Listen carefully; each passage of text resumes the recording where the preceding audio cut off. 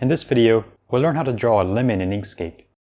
Let's begin by pressing the E key to switch to the Circles and Ellipses tool. Let's create a large ellipse. Now let's open the Fill and Stroke dialog by clicking this button up here. Let's give the ellipse an orange fill.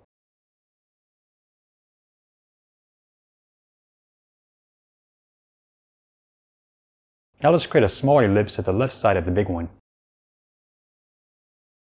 Next, let's switch to the Select tool by pressing the S key. Hold Shift and click the big ellipse to add it to the selection.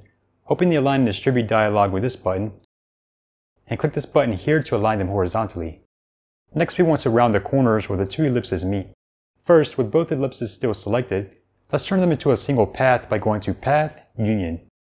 Now let's open the Path Effects dialog by going to Path, Path Effects, then click the plus button down here, and choose Corners, Fillet/Chamfer here. Now because the only corners of this path are these two that we want to round, we can just start raising the radius parameter in here to round them.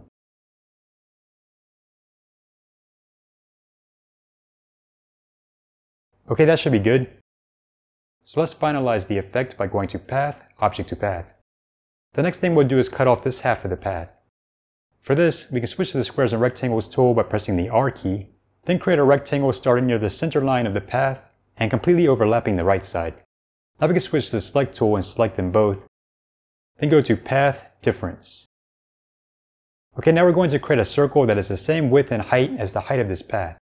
If we're using Inkscape 1.2, an easy way to do this is to click this arrow at the top right for the snap controls, check Enable Snapping, and toggle on Alignment Snapping here. Now we can switch to the Circles and Ellipses tool.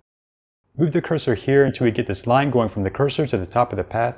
Hold Ctrl and click and drag down until we get a line from the bottom of the path to the cursor, then release. Now we can turn snapping back off.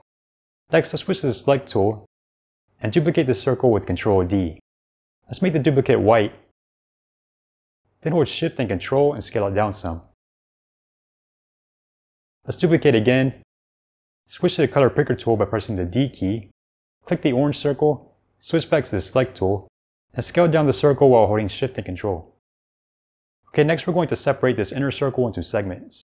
To do this, let's first switch to the Squares and Rectangles tool and create a long, thin rectangle down the center. Let's switch back to the Select tool and shift-click one of the circles. Then in the Align and Distribute dialog, with the last selected chosen in the Relative to box, let's align them vertically and horizontally.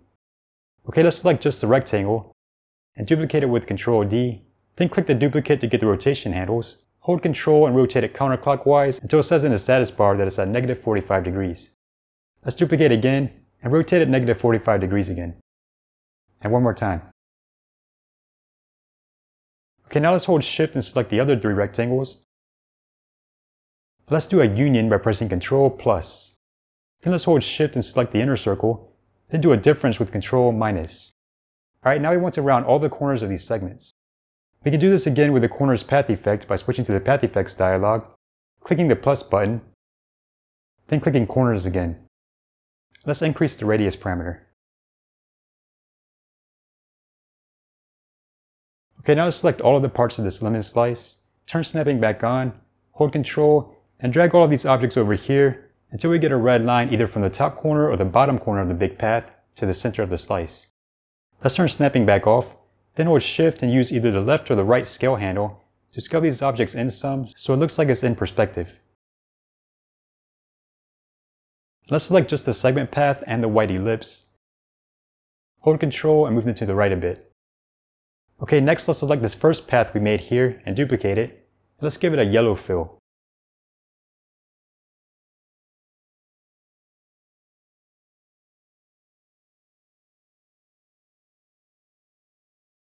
Now we want to scale this down some, but if we hold Ctrl and Shift and do it, it doesn't scale down evenly.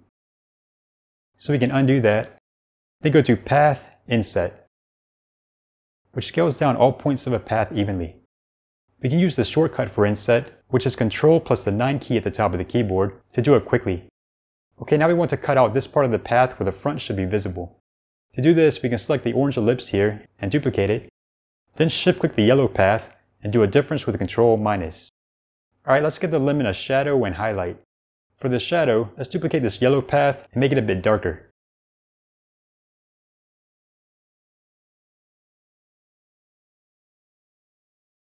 then duplicate again, and make this one any color, then hold Ctrl and move it up some. Now let's hold Shift and click the path here, then do a difference with Ctrl minus. To get rid of this part here, we can go to Path, Break Apart. Now we can select this part and delete it. For the highlight, let's duplicate the yellow path again and make it white. Then let's inset it a few times by pressing Ctrl plus the 9 key. Now let's duplicate the yellow path again, rotate it clockwise a bit,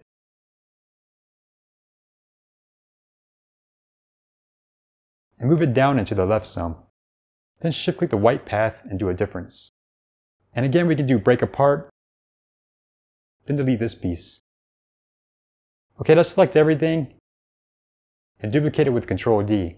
Then flip it horizontally by pressing the H key and move it over here. Let's also shrink it in just a bit and rotate it some.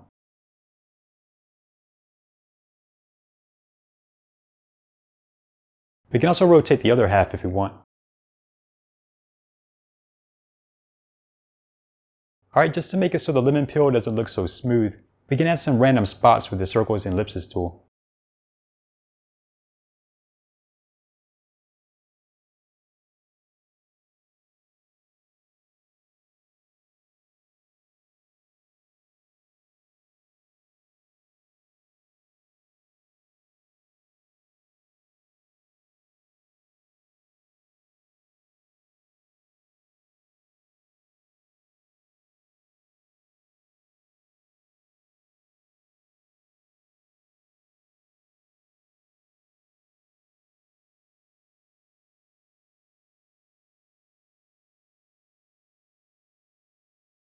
Finally, let's give the lemon a couple leaves. For this, let's first switch to the circles and ellipses tool, hold Ctrl and create a circle. Let's give it a green fill.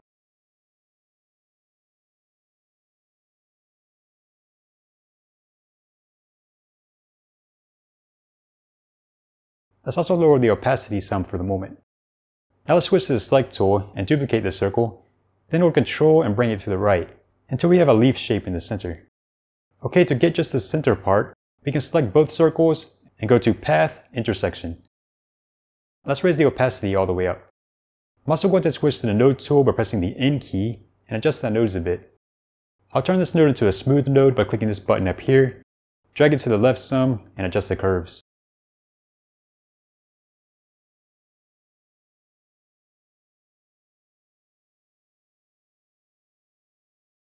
Now let's switch to the Select tool and duplicate this path.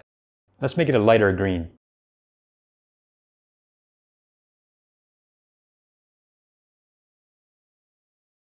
Then do Inset a few times by pressing Ctrl plus the 9 key.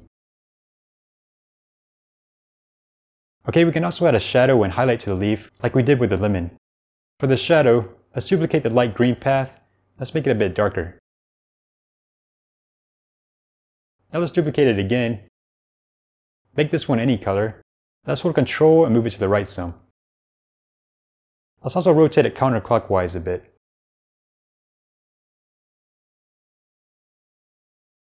Now we can zoom in some by holding Ctrl and scrolling up the mouse wheel. Then let's hold Shift and select the other path and do a difference with Ctrl minus. And we can do break apart with Shift Ctrl K, then delete this extra part. For the highlight, let's duplicate the light green path again, make it white, and inset it a few times. Now let's duplicate again, make it any color, and rotate it counterclockwise.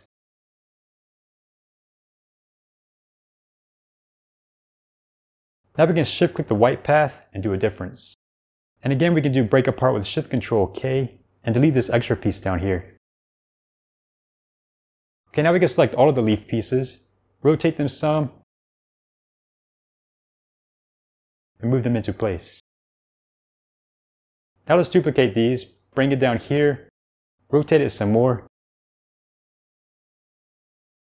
then shrink it down some while holding Shift and Ctrl.